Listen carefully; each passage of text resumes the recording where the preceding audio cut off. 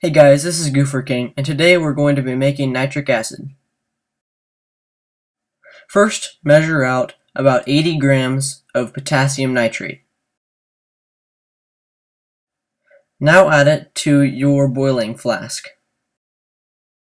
Now measure out 65 milliliters of concentrated sulfuric acid.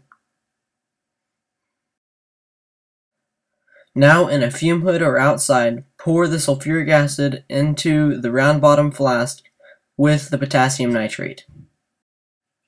Now set it for simple distillation.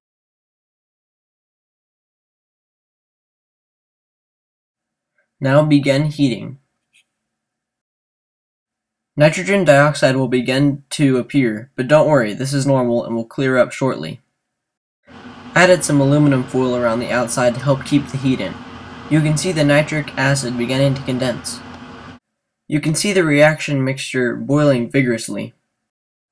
The receiving flask is beginning to collect quite a bit of nitric acid. After an hour there was no more condensation, so I turned off the heat and let things cool down. Here's our final yield of nitric acid. It must be stored in an airtight container that can withstand acids. After it is put in the bottle, it needs to be labeled HNO3, caution.